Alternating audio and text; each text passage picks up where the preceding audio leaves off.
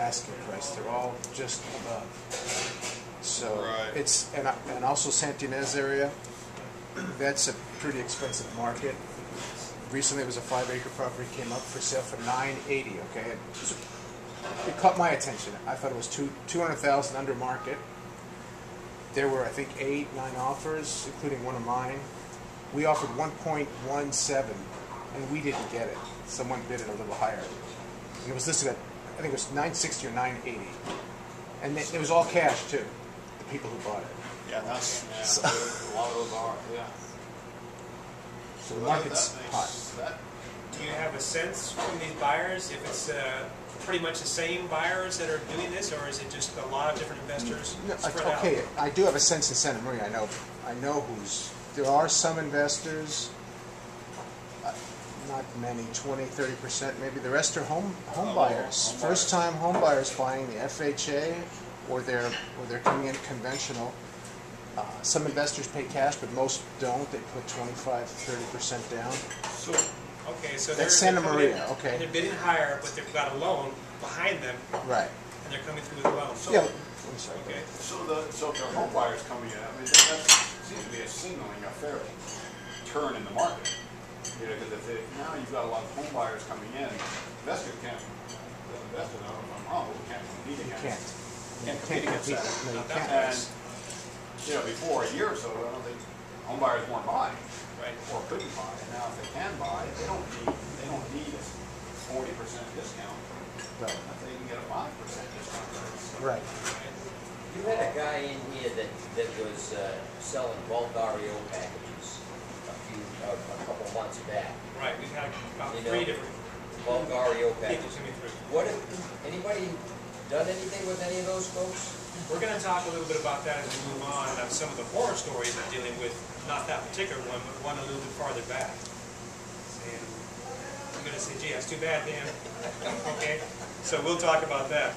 Do you want to mention anything, Andrew, about the multi-unit apartments that you're kind of digging into? We can do that another day. Let's Okay. sort of stick to the topic. Okay. Sort of getting, I'd like to at some point, but let's get to work sort of on a. So one of the things that I asked Curtis and Cindy towards the end of that video series is, have either of you done any tax liens? And the first thing they said was, no, my cousin or somebody had, but we really haven't. And I said, well, why haven't you? And they said, we just haven't had the time. And I've been to a lot of seminars, seen a lot of successful investors and asked them the same thing. And everyone that I've asked, unless they're really into tax liens, say, no, I haven't, because I just haven't had enough time. And, you've got to choose your battle, where you're going to spend your time, and I just haven't gone there. Okay? So there's a theme going on there. We're going to talk about that as we get towards the end of this. But that's the theme that I hear, is I don't have time. And, if you're doing stock, in your stock market, the first thing they say is, well, expand your portfolio, and hedge your bets or whatever. So that's one of the reasons that we're going to pick up that topic as we get to the end of this.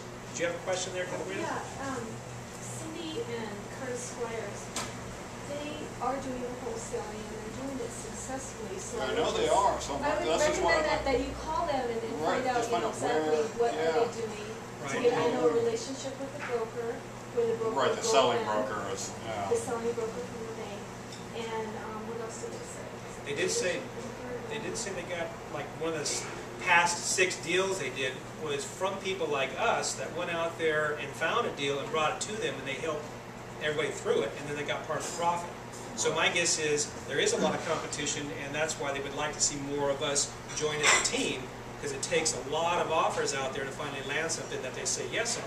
Right, it does. I think it's, I was hearing before 12 offers, it's sort of going great, it was 12 to 1. And well, I've got 4 or 5 acceptances coming my way. Right. Pretty quick. It didn't happen. It's not happening. Yeah, there's 2 things. I think something else might be. It is speeding up, but from what I gather too, there's quite a lot more. I don't know if anybody else heard this, that the FDIC is pushing the banks stop holding on to these properties.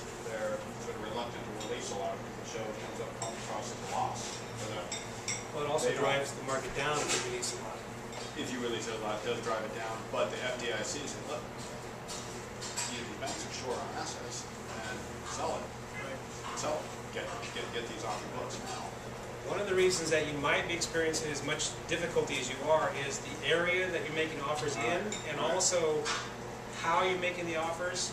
I mean, they made a pretty big deal about a standard procedure going through to be able to pick out something that's worth making an offer on. Right. And so, you know, the more we dig into that and communicate with them and get clear on that, I think your odds will get better. Good. Well, yeah. Okay, because it's on the videos. You know, the information's on the videos that we got here last month, and there's information coming through on the emails and whatnot. So, personally, I haven't had the time to dig into it. I've spent all my time just dealing with the properties that I've got right now, trying to get them online, get them rented, get through the problems that I've got with them. So, but I do plan on spending more time on the wholesaling, because it's, you know, when you run out of money, there's nothing left to do. You've got to make it somehow. Okay. One of the things that has been kind of like a big fallacy is that you buy a bunch of properties and you've got all this passive income and you can go to the beach or something. I'm up to 12 or 15 properties right now, and my goal is about 30 properties, and then buy, you know, sell a couple a year and just keep turning them over. And even at 15 properties, I'm realizing, you know, you have to manage the property managers. It takes a lot of time to deal with all this stuff. A lot.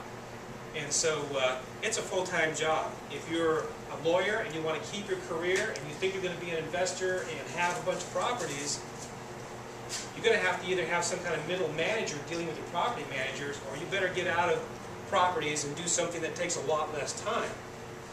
It's a full-time job. Here's an example of the Norris Group, and this guy is down in Riverside, California, and he does a lot of properties. He's the main person that's kind of predicted what the values are going to be in California as they go up and down. Last name's Norris? Yeah. First name is? Bruce. Bruce, thank you. Okay. So Bruce Norris is looked at by many, many people as somebody who really is smart, has been in the business a long time, and has figured out a lot of what's going on. And as this market continues to change and it cycles through, he finally got in and started buying properties here recently in the last year. And his plan was to rehab them and sell them and move on, flip them. And when the new appraisal laws came out, it made it difficult for him to get the values that he thought he could get, because they were not valuing the properties as much as they used to, because they wouldn't let the appraisers that the mortgage companies had be so in such a close relationship. He finally went, well, you know what? I can't just flip these things and get rid of them. I'm actually going to have to hang on to these properties and do a buy, fix, and hold. Now, as the market continues to pick up, he will be able to turn these things over, but he's even had to change his strategy, because not only do the cycles change, but the laws change, you know, and kind of throw off your plan. So, you know, wholesaling right now is a very good thing. Chris, Curtis, and Cindy had mentioned, if you were to buy and hold right now in this market, you might get 9% interest. When the market picks up, you're going to get the equity on top of that 9% return, I should say, not interest, but return on your money. Okay? Good person, Bruce Norris. I would be following him as well. Dig into his website, get as much information as you can. Curtis and Cindy, since they work in the California market, are certainly people you want to track and see what's going on with them. They've gone through bankruptcy, they're bouncing back and learning the cycles. You know, if you want to work the California market, these are people we have to follow, because they're on it all the time. What area is Norris? He's Riverside. So Riverside, San Bernardino. He's really kind of the same area that Curtis and Cindy are working. What name would you call Cindy and Chris? Cindy and Curtis,